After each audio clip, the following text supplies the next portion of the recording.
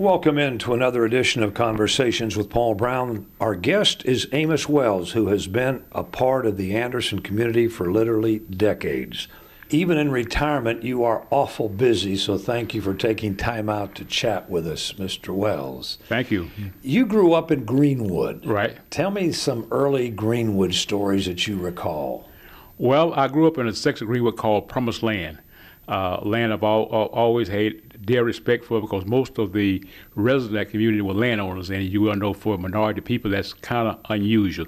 And they prided themselves in self-help and self-determination, and always tried to do things that were right. And work ethics, believing in helping each other, helping the community, standing up for the best part of life, and I've always appreciated that. Your dad was a landowner too? Yes, right. How much land did he own? He owned, at one time, he owned 7-8 acres. My great-granddaddy bought 54 acres of land, making 50 cents a day. In what year would that have been? 1893. How unusual was it back then for a black man in Greenwood County to have that much land? Right. Well, he worked for the Wilkerson family, and they gave him an opportunity to buy the land. And by the way, I own that land today. Do you really? Yes, I do. So he farmed it, and this was not a sharecrop. No, sharecrop. He was the farmer. Right. In fact, I remember my mother telling me that during the Depression they didn't have any money, but they had plenty of food, and they had their own cow. They had hogs, right, and molasses, grapes, blackberries, dewberries, pears. Nobody had no money back then, as you well know.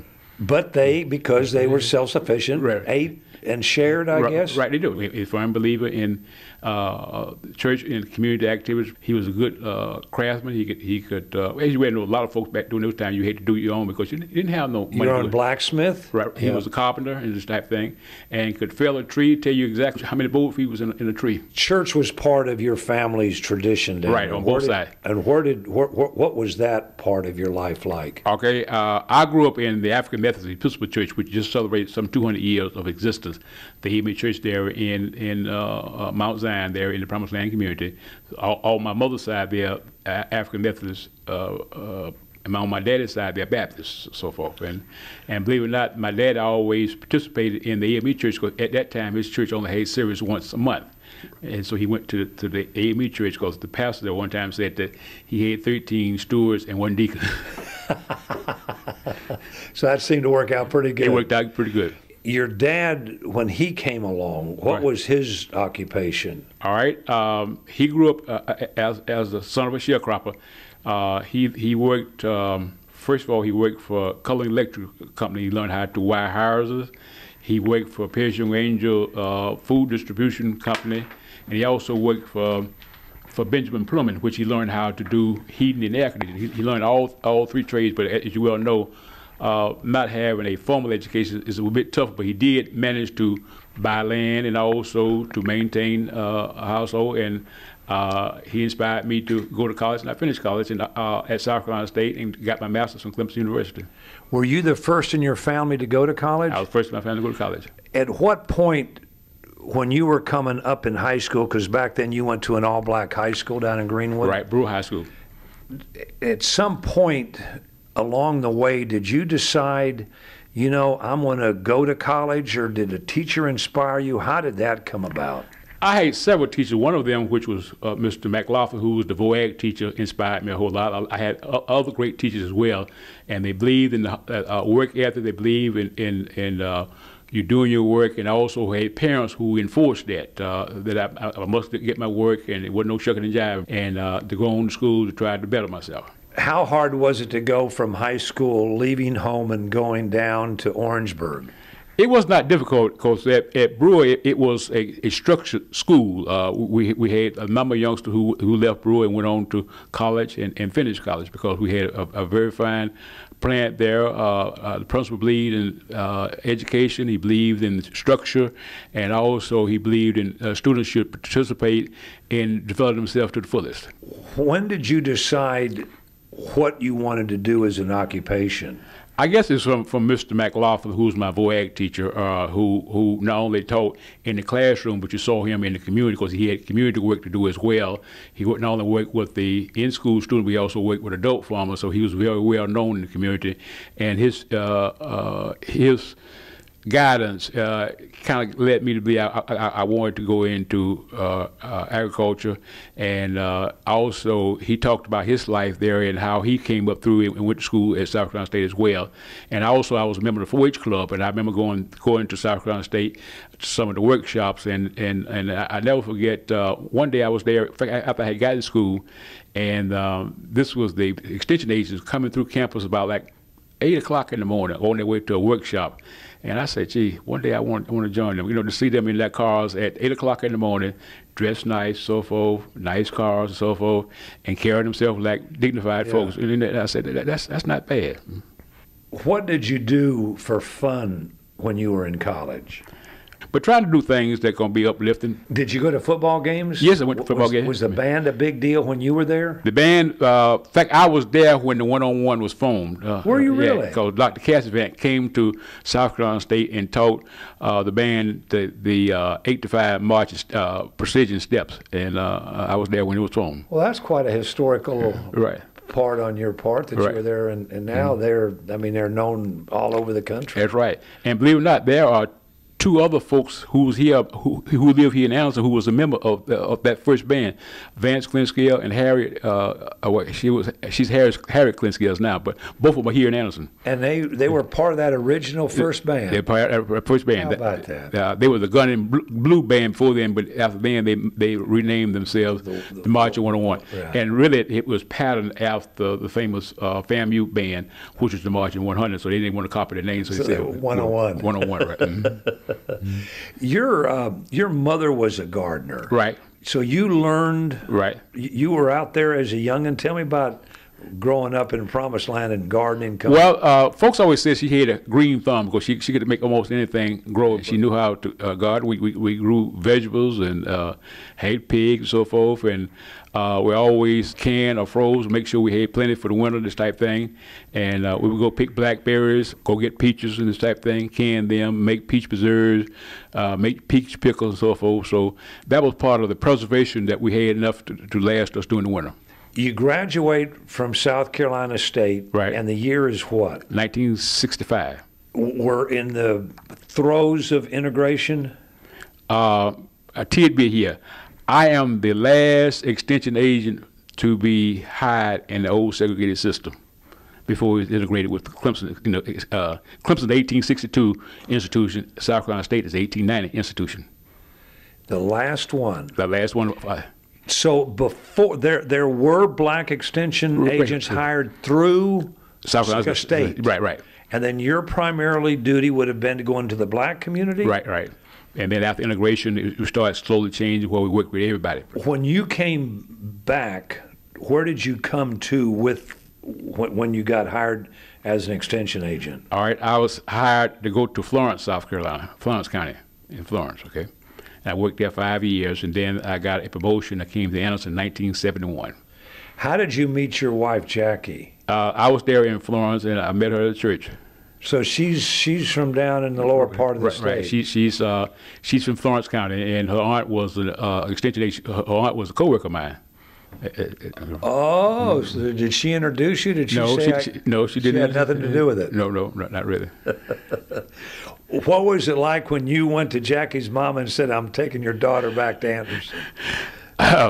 I wish you could have been around and seen when my mother kid to her said, okay, say my son came down here and whatever, and my dad was living at the time and brother, and between a moving van, 2 or 3 cars, a truck, moving, and her mother was kind of say, here you come back and kick my daughter and take her back down. So that would have been a sight to see. Okay? I bet it would have been. Right. Mm-hmm. What was it like when you came to Anderson to take over the job? Because at this point, extension is becoming integrated. Right. Anderson was a progressive. They had a big 4-H program. In fact, my first task here, believe it or not, even before I got settled in my house, was to go to 4-H club, 4-H camp. Because we took 3 bus load of kids, integrated situation, went down to Camp Long near Aiken for a week for camp, and that because that 4-H was really big here. Yeah. And got along quite well and had a wonderful experience. Our guest is Amos Wells, and when we return, we're going to continue our conversation with him.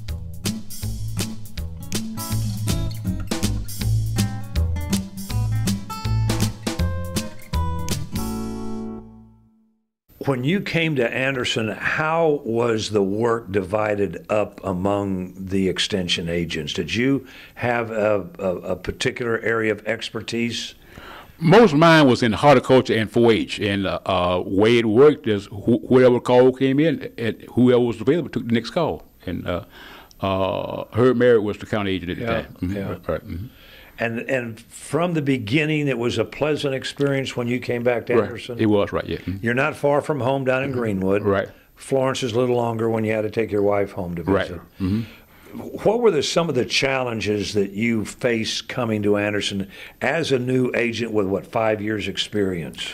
Well, first of all, people wanted to find out if you knew what you was talking about, so you had to win that confidence, and by letting them know that you knew what you was talking about and that you had their best interest at heart. You wasn't trying to run no game on them, this type of thing. But people are willing to receive help if you're willing to help them. So you got to let them know that you're people-oriented. I've always been a people-oriented person. How many people were in the Anderson office when you came? Ooh, there were a lot. It was, right, because we were one of the biggest counties in the state at the time, because we had a diverse agriculture program, we had a diverse 4-H program, we had a diverse home economics program, plus we had the FNEP program, which was expanded food and nutrition. Florence County was one of the pilot counties, and Anderson County was one of the pilot counties, which was one of the better programs that the Extension Service ever had. And interestingly enough, when you retired, that office was down to, could you count them on one hand? Almost. Yeah. Almost. It was dwindling down. Times were changing, and as you well know, as more and more folks move to the cities, the urban interests were secondary. But I still say that the extension is needed because you get unbiased stuff. Most other stuff now, they're willing to help you, but they got a bottom line they're looking at, and the extension didn't have no bottom line other than trying to get the work out and get the research that was done, not only at Clemson, the University of Georgia, across the nation, out to the people where he could help them and make their lives better. At one point, did you get a phone call about going on the radio in Anderson? I did. Tell me that story. Well, I went down to WRX, and believe it or not, at one time I had the record there for answering the most calls in an hour. I answered 48 calls in a 1 hour's period. You had a talk show, basically. Right. You would go down to the radio station, and Matt Phillips would be there, and you would take questions on gardening. Right. Well, and people, I mean, it would not be unusual in the community to hear somebody say, well, Amos Wells said. Right. and they took what you said to the bank. Right. I try to be accurate and truthful with folks. I realize that their livelihood and their life sometimes depends on what I said, and I won't always be correct. And 47 answers. 48. That's pretty amazing. Yeah, right. What were the other? You were involved in 4-H. You had the radio program. Can you think of an interesting story when you went out on a call to somebody's house to help them with a problem that might be humorous? One was he's deceased now, but I went out to a fellow's farm out in the Five Forks area, and I was talking to him about playing, at that time was a relatively new fried cone called Seneca Chief, and he's used to playing the old mutton or the open pollinated type cone, which grew a great big stalk, and you had to catch it at half flip in order to eat it as a roast nib. And Seneca Chief grew a short stalk, and I talked to him and getting a pound or so, and he planted it. And he looked at it, and he noticed it has begun to tassel, and the tassel, kind of short. And he said, ain't much to this cone. This cone can't be no good. And he did, do what he needed to do for his cultivating. And when the corn came in, he went and got it. And Seneca Chief made a nice, small ear, but it was compact, and it produced more cone that you would think it would come off a small ear cone. And he carried it home. His wife cooked some, and he came back. He said, I didn't think much of this cone until my wife cooked something for dinner. This cone was jammed up, and he started growing it and selling and made good money from it. Did he really? He did, right. The other thing that you're credited with is you helped bring the farmers market to Anderson County. Right. Tell me the story leading up to that decision. Why did we need one, did you think? Well, first of all, we have been traditionally a beef, dairy, and row crop county. Cotton was pretty big here at one time. And as those began to play out, the acreage was going down, and the number of folks, we needed another alternative to try to get back into making money, and everybody couldn't afford to buy $100,000 sprays in order to stay in the big time farming. But you could make a decent living by growing vegetables, because you're talking about probably 70 days, 80 days before you have a return on your investment, whereby you're looking at cotton you plant in April, you don't harvest to October. So you got no money coming in. You plant vegetables in April, by June you got a return coming. And again, you can plant another crop in July, and it's ready to harvest in September.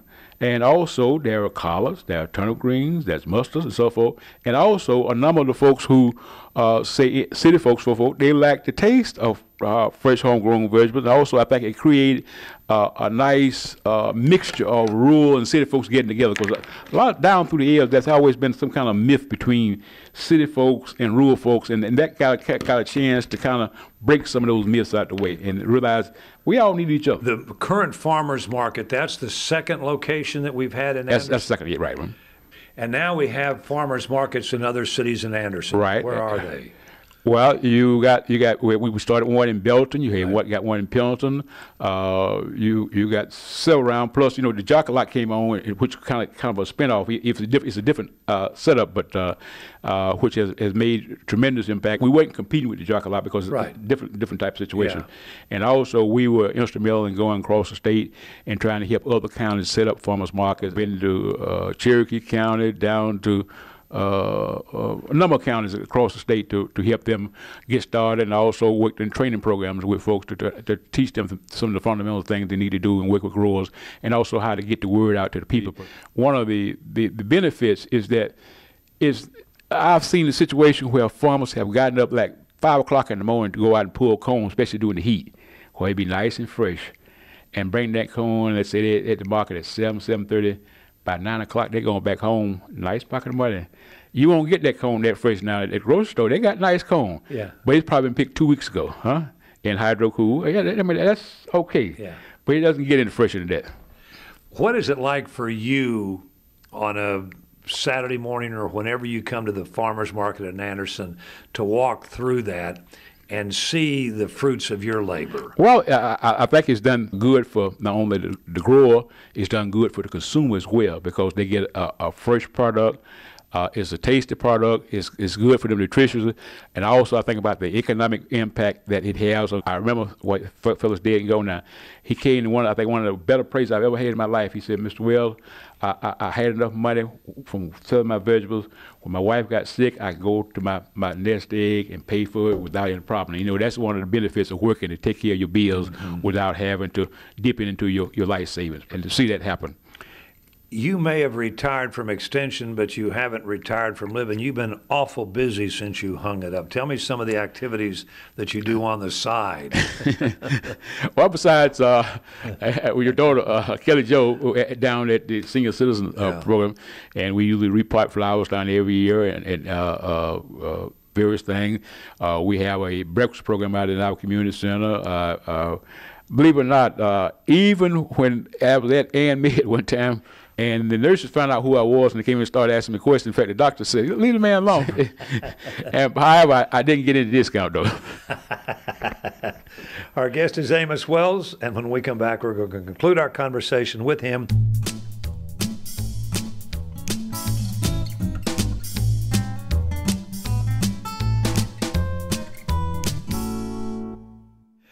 Before we go, Amos, a couple of years ago, 2 years ago, you were presented with a very special award, the Senior Citizen of the Year Award. How surprised were you at that? Very surprised. What kind of tipped me off when I saw my son walk in with his family, I saw a friend of mine who was a co-worker down in Greenwood County walk in. Then why I saw my brother, I said, something's up. He was and Kelly Jo pulled it off. She got me good. She had called my wife when I was away, and it was a pleasant surprise. And I think the Senior Citizen Award is one of the finest awards you can receive because it helps people to realize that you appreciate it for some of the stuff you've done and trying to help other people. And one of the things I've always treasured in life that you can't live in this world by yourself. Somebody going to help you, but you got to be willing to help out to help somebody else. And to whom much is given, much is required. And I believe in that and trying to make life on this earth a lot better. Do you think, Amos, that the young people coming up now have a green thumb? Are they interested in doing this? Is this tradition going to continue with this new generation? I hope so, but the thing that bothers me the most, we have some of the adults, we give our children too much instead of making earn it. I came through a generation where you had to earn everything. And there's nothing wrong with earning, because you earn it, you cherish it, and you won't throw it away. When it's given to you, you think you have an entitlement. And I got news about entitlements. Entitlements don't last. Only those things that you work for will last, because you're going to work hard to keep them, maintain them, and make sure it's passed on. So I like to see all of our young people learn to have an appreciation from where their food comes from. And nothing wrong with growing a few tomato plants. Even you in the city, you get in your flower bed, 2 tomato plants provide you enough tomatoes a whole summer. You got water, even if your bath water, take the water and put it out around that. The ground going to filter it out. There's nothing wrong with that. Amos Wells, it's been a delight for you to share your stories with us. Thank you for taking out of a busy schedule to sit down with us. Okay, very good. Our guest has been Amos Wells. We want to thank each of you for tuning in and invite you to be back with us next time for our next edition of Conversations with Paul Brown. Until then, take care, everybody.